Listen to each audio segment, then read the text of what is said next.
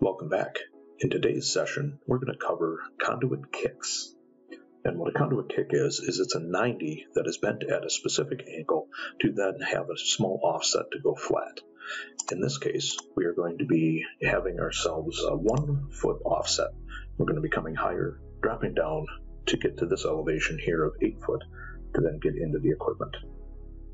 Now, Revit doesn't necessarily like modeling kicks just by doing the trim command, which is TR as a shortcut. And as you can see, it will do that. However, what it does is it does a 90 to a... Oops, I did not want to grab that door. It does a 90 to an offset, which that is a perfectly fine way of doing that. However, it's more efficient and it allows us to eliminate a single bend here if we do actually do a kick instead of an 90 to an offset. So we'll take a look at that. And going to my trusty working section, we can see how this is looking here. And so what a kick is, as I touched on earlier, is a 90 that has an angle to it. And so what we're going to do is we want to have this at a 30-degree angle. 30 degrees is a standard angle for manufacturers. And as you can see, we have that drawn now, and it's got this nice roll to it. We'll also do the same thing with the other one. And since we have the first one at 30 degrees, you can see how it's snapping to that center of the other conduit there as well.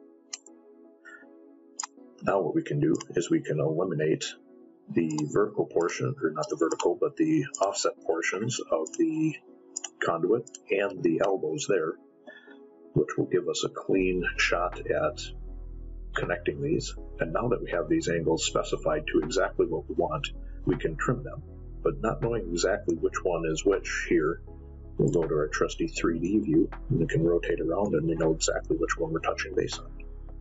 So then we can trim our conduit together, and this gives us an electrical conduit kick. As you can see, it's a nice sleek look, and it also eliminates one bend of 30 degrees out of our run, which helps us be more efficient and avoid going over the conduit bends of 360 for standard NEC code. Hope this is helpful. Thanks for watching.